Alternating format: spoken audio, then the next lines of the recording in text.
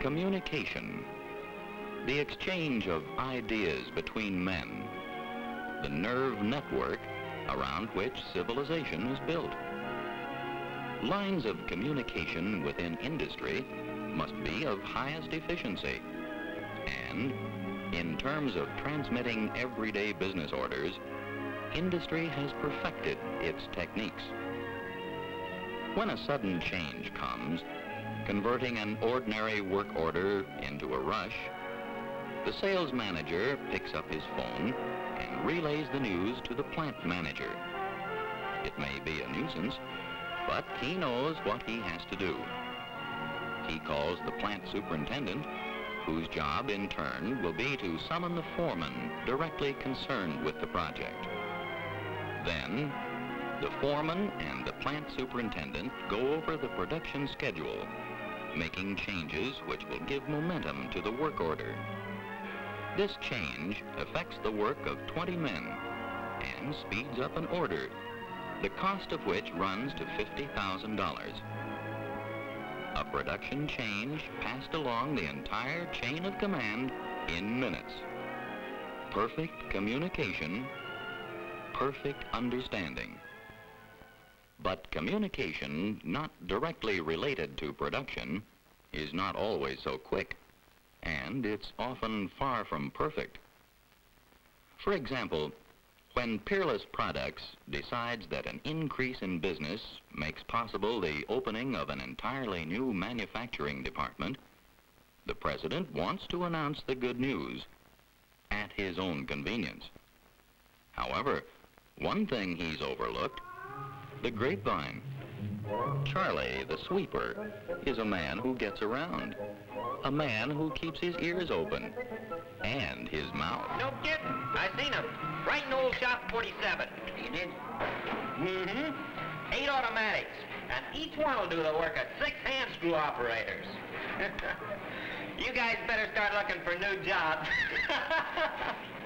Oh, all right, Charlie. We don't believe all that kind of stuff. You wait, you'll see. You'll all be out of work.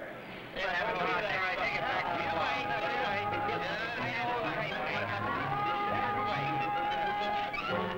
Oh, now, wait just a minute. Harry takes Charlie's gossip with a grain of salt, and so does everybody else. A rumor is only a rumor. Still, something like that did happen over at Cameo last year. Then Harry's brother-in-law kissed 25 years of seniority goodbye, including pension rights. So Harry, and quite a few men like him, have a hard time keeping their minds on their work the rest of the day. Maybe he should ask his foreman, but the foreman is busy. Besides, he's always the last one to know anything. On his way home that night, Harry tries not to worry. A rumor is only a rumor. But even a rumor is communication, and bad news has a way of spreading fast. Seems that Harry's plant is about to let some men go. The big boss was in, looking worried. That rumor about the layoff must be true. Harry is unable to laugh it off now. And by dinner time, even Harry has turned the rumor into truth. He was only thinking it might be fun to quit this job and start all over again in a healthier climate. Harry wasn't the only one who spent a worried night. Next morning, a group of workers examine the new machinery and decide to send a delegation to the plant manager to get some information. The plant manager has an uncomfortable few minutes till he has a chance to explain.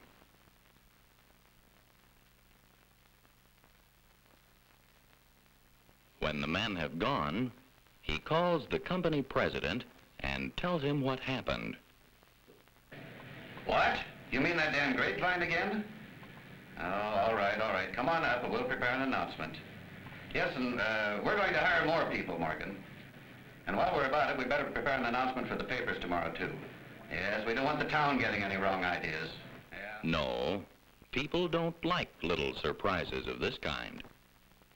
Ill feeling on the part of his workers. Rumor among the townspeople. Slowdowns in production.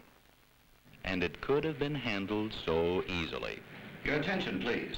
This is Jerry Bradley speaking. There will be more details on your bulletin board tomorrow, and the full story in our magazine next week. But we wanted you to get the good news right away. The new Jackson Brothers long-term contract means it is now time to launch a program we've been planning for a long time. The opening of a new manufacturing department. We want you to know that we worked hard to get this contract, but that it is you who make our products superior to our competitors that made it possible. So thank you and keep up the good work.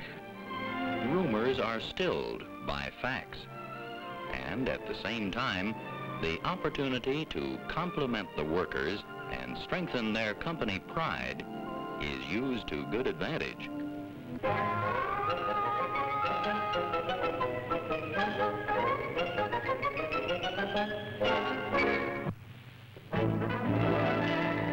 Ways of communicating accurately within a plant or factory are limited only by monetary factors and the imaginations of management and the personnel director.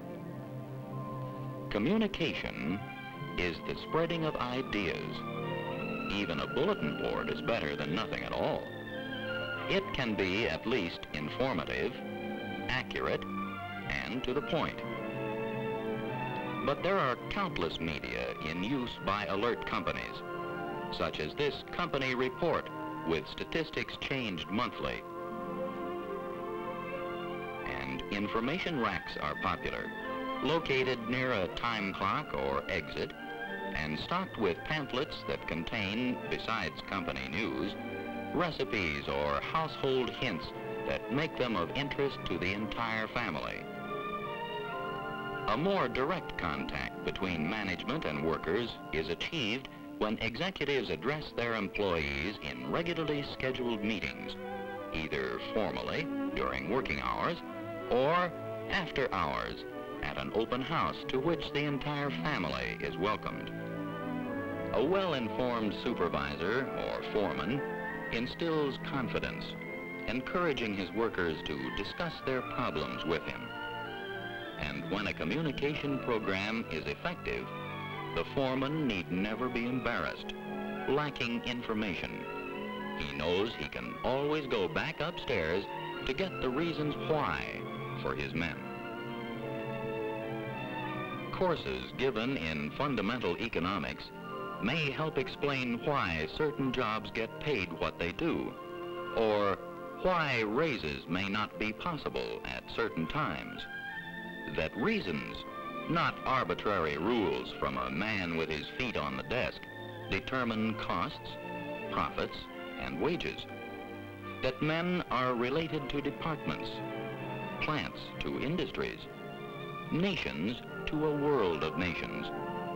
And through planned communications programs, workers can be shown how much machinery costs, its place in the chain of production, and consequently, their own important place in this process. Excellent as a morale builder is a well-run suggestion system, kept up to date to give it meaning. It provides an encouraging means for every employee to get his ideas before top management. And good executives know that to create two-way communications themselves, they must set the example by their willingness to receive new ideas as well as to spread them. In industry, good communications always run from top to bottom and from bottom to top as well. A good communication program helps to give workers a sense of belonging to their company. Through effective communication, ignorance, rumor, hostility can be supplanted by understanding and cooperation. Then men like Harry can talk things over with their foreman or supervisors instead of with Charlie the sweeper. And he can answer idle gossipers with facts. Oh, Frank, you got that all wrong. Fact is, they're planning a new production department over at the factory. What for?